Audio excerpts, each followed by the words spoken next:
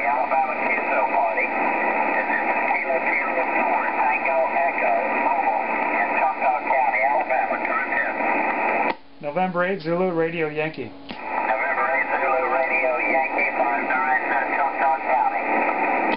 QSL, you are 59 in Middlesex County, Connecticut, Middlesex County, Connecticut. You're in Connecticut. QSL.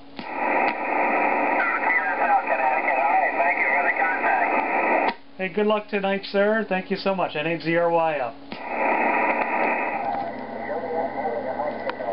This radio, this R-390, it's a lot of fun. But the one thing it's missing, some way to transmit and receive. I mean, it'd be really great to just, grab a microphone and reply to some of these calls. So I'm going to look into that today.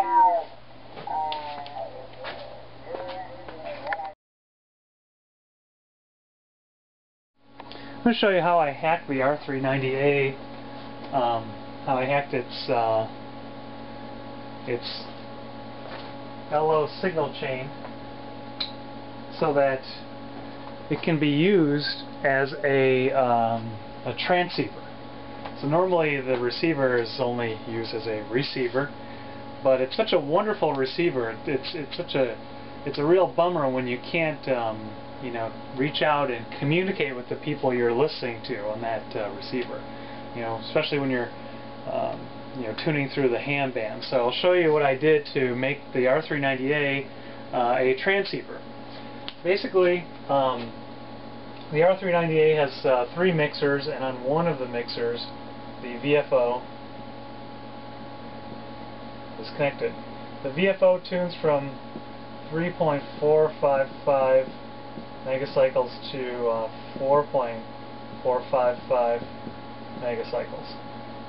Now the interesting thing is the output of the VFO is fed through a 50 ohm coaxial connector to the RF chassis into a mixer of some kind. So this is the RF chassis.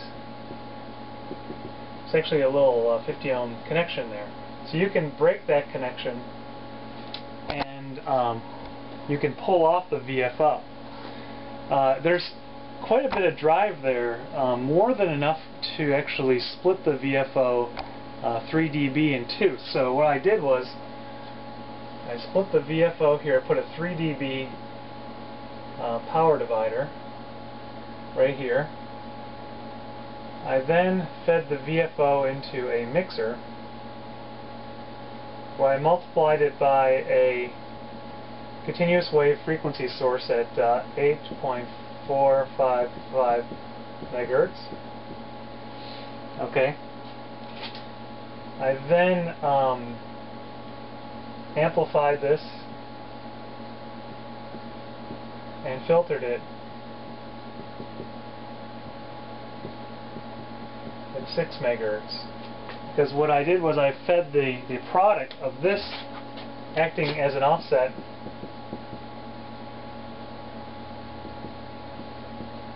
the product of this 8.455 megahertz and the VFO, which goes from 3.455 to 5 megahertz.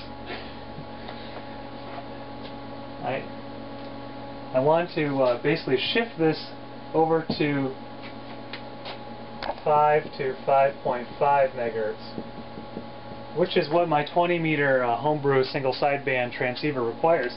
And actually a lot of transceivers have VFOs that go from 5 to 5.5 megahertz. So this was fed down to my transceiver's LO port. Okay, so so this guy goes to the frequency mixer on my. So if we call this this is the frequency mixer on the 390. I guess let's label them like this. This is the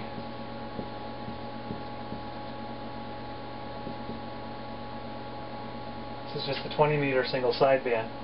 So this product here goes to the LO port, and what that does is it synchronizes the R-390's receiver with the transmitter over here.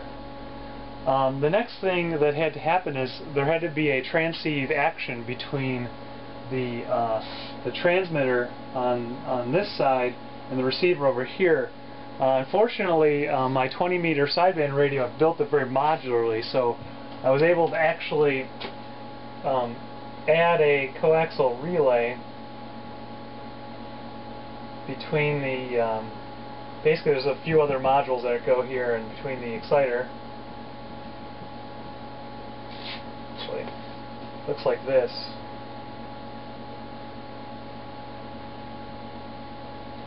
Between the exciter and the R-390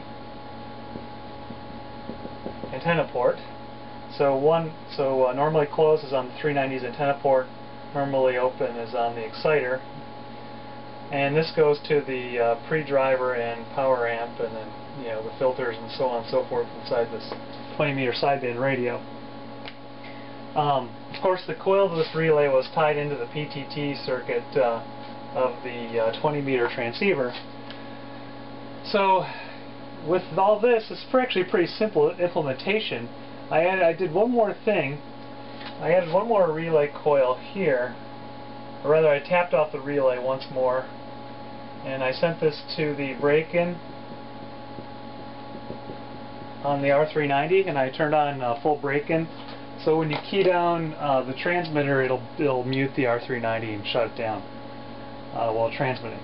So this is basically what was done to make the R-390A work in concert with a single sideband transmitter and have an R-390A transceiver.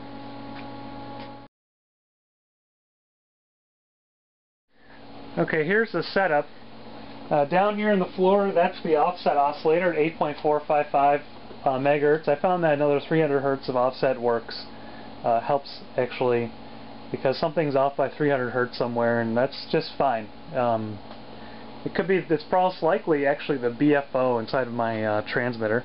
Here's a single sideband transmitter. Nothing here actually works anymore. It's all controlled by the R-390A, which is right there. And let's show you what's going on inside the R-390A. So what we have here is, this is where the VFO input is right there. I've removed the VFO coax and I put it here where the IF output usually goes. So you can kind of see that right there. And I've fed the IF output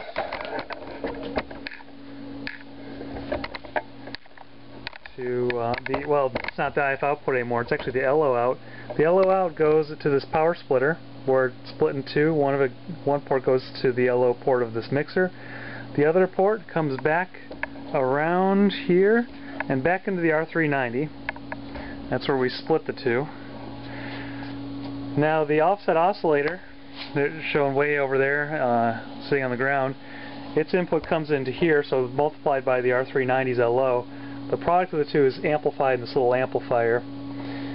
There is a 6 megahertz low-pass filter to reject the spurs, and this is just a bench supply to power everything. Now here's the inside of the radio, the transmitter itself. I designed and built this transceiver myself. I made it in a very modular fashion because it's so much easier to work on and troubleshoot.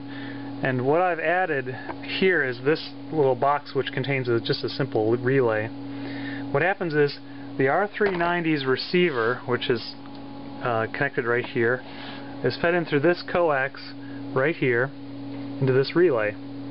The exciter, which is right here from the transceiver, is fed into the relay, and both of which the relay selects either the exciter or the R-390 to go into the bidirectional front end, which contains an LNA and the exciter, or rather the pre-driver for transmit.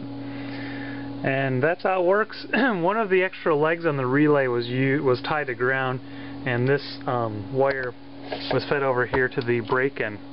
So when you hit transmit, it does break in and mute the R-390. The relay's coil was wired into the PTT circuitry of this radio, which You know, when you build them and design radios yourself from scratch, all these things are very easily accessible.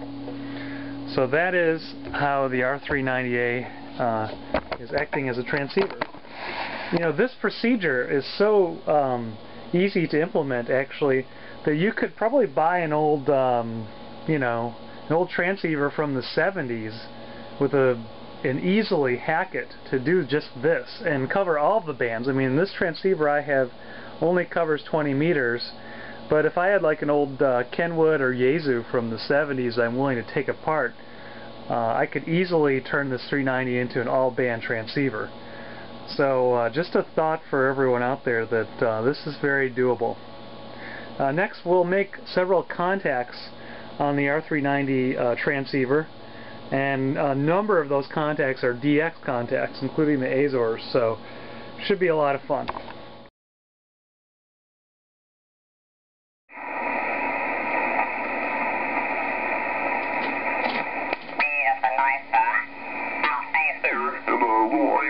That's exactly what I want, dude. I'd be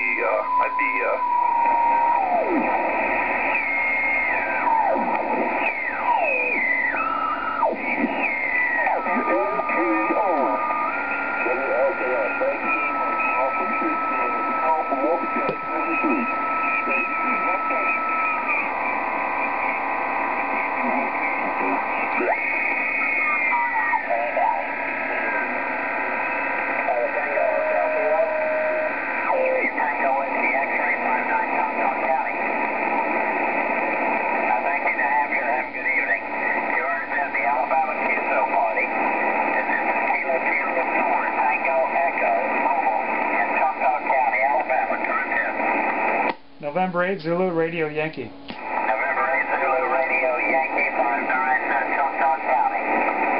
QSL, QSL, you are 59 in Middlesex County, Connecticut, Middlesex County, Connecticut. You're in Connecticut. QSL. QSL,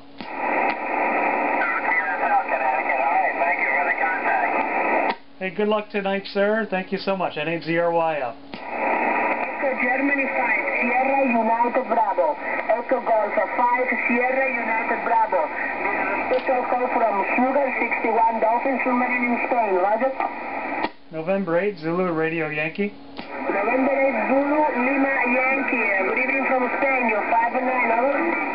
QSL, QSL, you are 5/9 in Westbrook, Connecticut. Westbrook, Connecticut. This is November 8 Zulu Radio Yankee. Back to you. Okay, November 8, Zulu Radio Yankee. Zulu Radio Yankee, I correct the mistake. November 8, Zulu Radio Yankee, 5-9 from Spain, from Sugar 61, Dolphin Submarine, over. QSL, QSL, you are 5/9 in Westbrook, Connecticut. Westbrook, Connecticut.